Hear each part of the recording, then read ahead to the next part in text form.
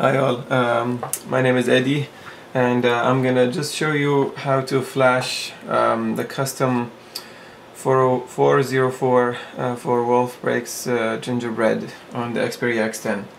So here I have mine, which has got I don't know if you can see it properly here. Anyways, it's the 3.7 build. It's running 2.3.3. And yeah, so let's get started. First, I've downloaded a few files into my SD card already, and I've backed up using titanium backed up all my apps and user data. So yeah, that's the first thing you need to do. And we're gonna reboot and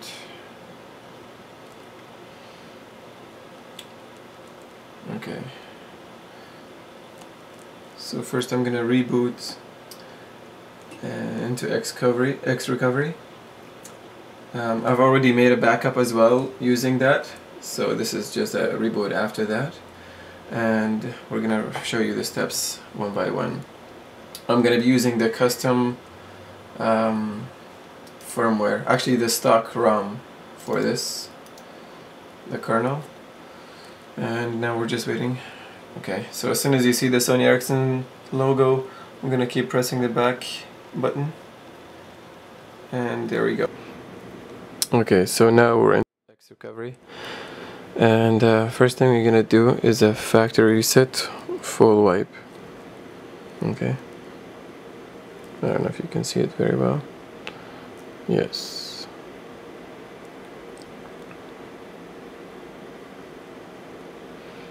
Okay, next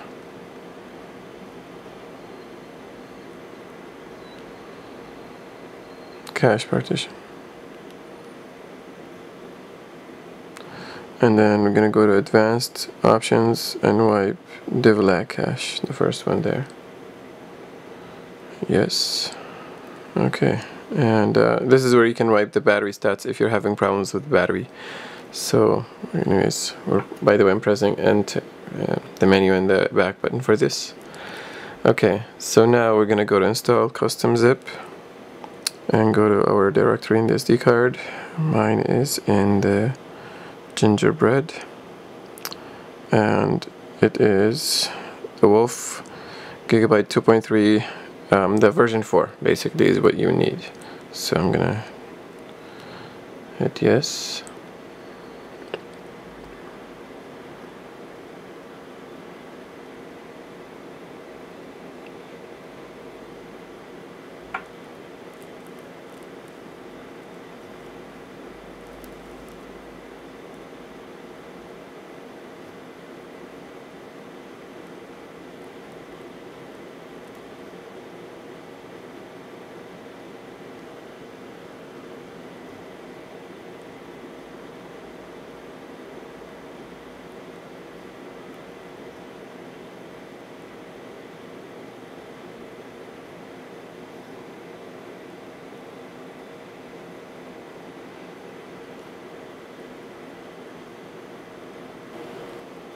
Okay, so after it finishes, we're gonna reboot by actually taking out the battery. So I'm gonna, while we're here, so take out the battery, phone is off, and okay, so I don't know why, but the FlashTool version 3 didn't work for me, so I'm still using the 2.9.1.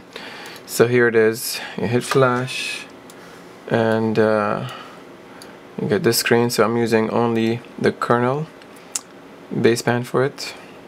Okay, and I hit OK, and then on the phone I'm gonna connect the cable and make sure my battery is here, and I hit the back button, and then I just, you see that, I'm gonna insert the battery, and the FlashTool should pick it up right there. It did. You can let go of the back button by now, so it's flashing.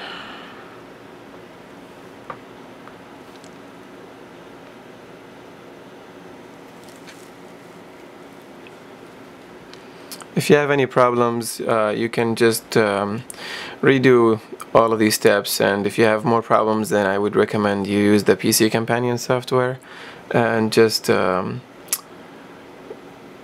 know, redo the whole entire thing again.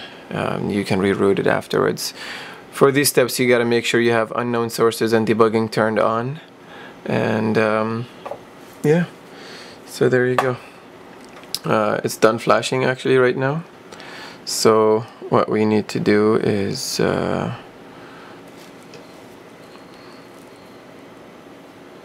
the device on. Actually, just you can unplug it, turn the device on. Previously with the 3.7 ROM, I had about a minute and a bit when the phone was starting. So I'm gonna test how fast this one does it afterwards, after I apply the 4.0.4 update. I'm gonna use the stock one because I just feel like, even wolfbreak is saying that it's as fast as the custom one, and I want xCloud and Bravia as well. It's good to have even if you don't turn it on. Right now it's asking me for the language.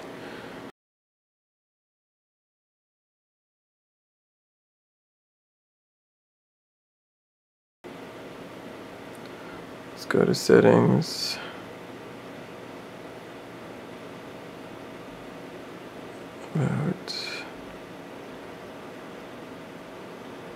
Okay, so as you can see, it's wolfbreak version 4 and running 2.3.3 Android. Mine is actually X10A, but it's showing X10i. It's no problem. I've had that for a while when I was running the 3.7. So anyways, I'm gonna turn the phone off. Let me see here. Reboot into xRecovery and install the updates 4.0.4 S for stock, and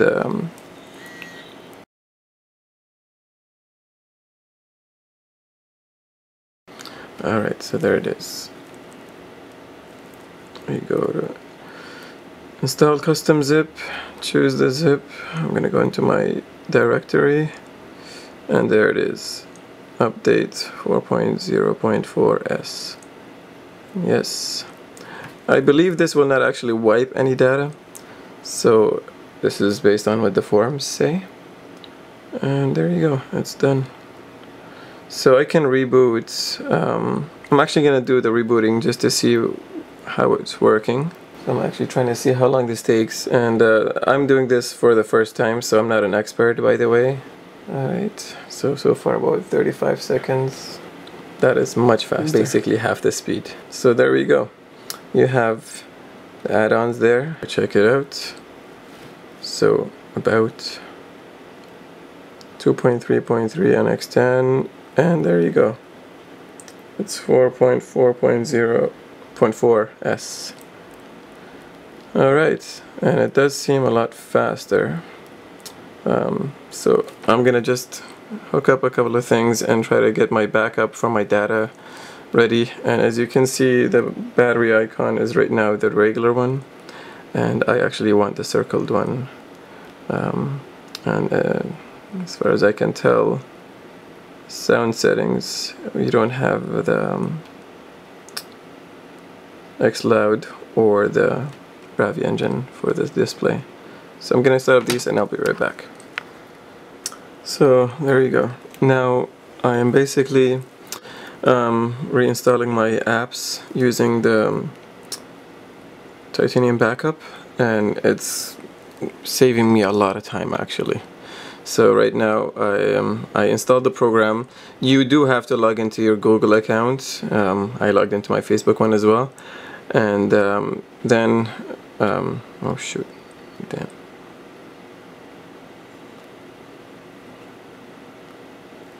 Okay, so yeah, so you do have to log into your Google account in order for you to download this application, the Titanium backup.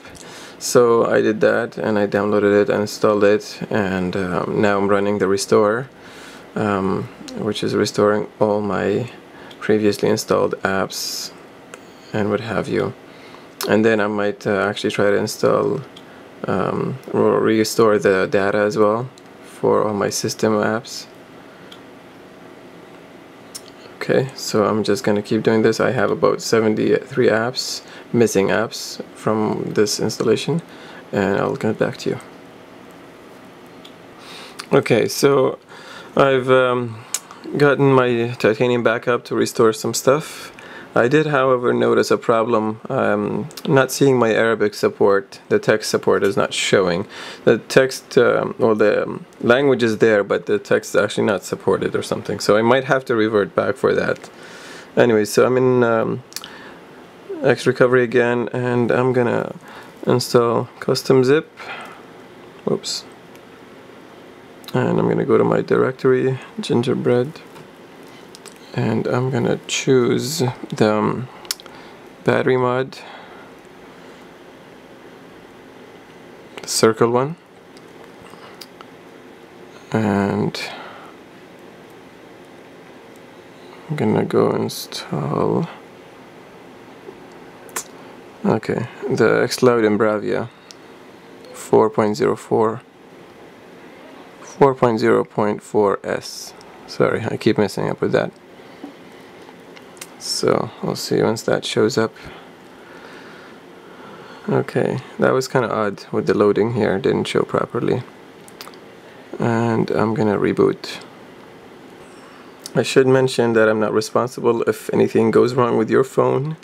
I'm only doing this as an experiment for myself, and if it works well, then it's good for whoever wants to try it. And I hope it works for you too. Hopefully better than it works for me.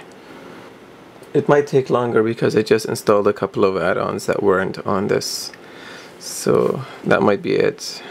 With the 4.4 update, I think it actually makes it faster for the booting. And after installing the battery mod and the Xperia xCloud and Bravia engine, it might have slowed this down, because we're actually past a minute and 15 seconds now. So if anything, I might actually install those two add-ons and then install the 4.04 update. Okay, as you can see, I had a bit of battery left, and the battery mod is actually not installed, so that's not very good for me. Anyways, let's go to the settings.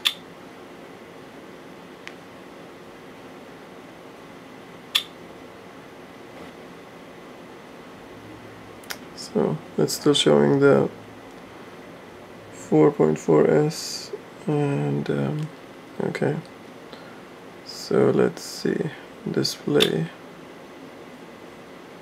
yep, right there, the Bravia engine is installed. And for sound, xCloud is there first thing. So I'm kind of bummed about the battery mod not working. Maybe there's a different update for it.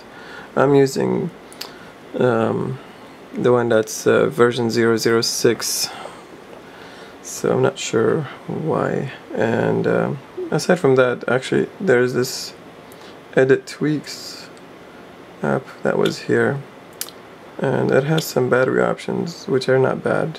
So for example,